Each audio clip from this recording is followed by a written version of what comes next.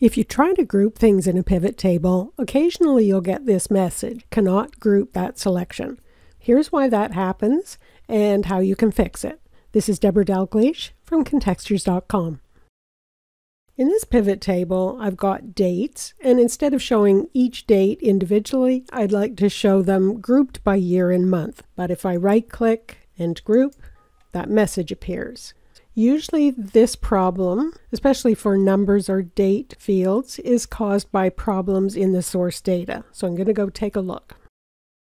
This is based on food sales data, and here's the date field. If I look at some of the dates, I can see in the formula bar that they show as a short date, but these two look suspicious. They're left aligned, which usually means it's not a real number or date. And if I click on one, I can see that it was copied and pasted from somewhere, and it's just 8-Jan instead of a short date. Now I can fix these easily. It's just a sequence of dates, so I'll select the real date and drag down. Now you might have to look harder in your data to find the problem, but once you've got all numbers here, or real dates, then that should fix the pivot table grouping problem.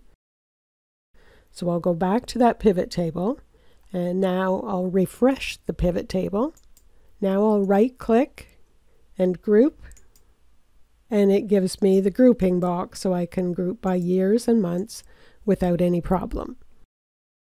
And here's another pivot table from the same data, and I'd like to group the categories into bars and cookies or crackers and snacks. But when I select two categories, right-click and group, I get that same message that it cannot group that selection.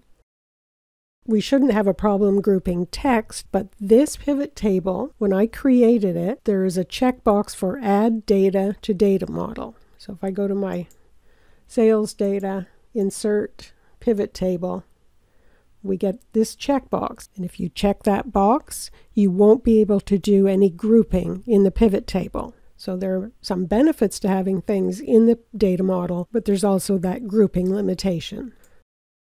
This pivot table I created without checking the box, and now I can group in this pivot table without any problems. So just something to keep in mind when you're creating a pivot table.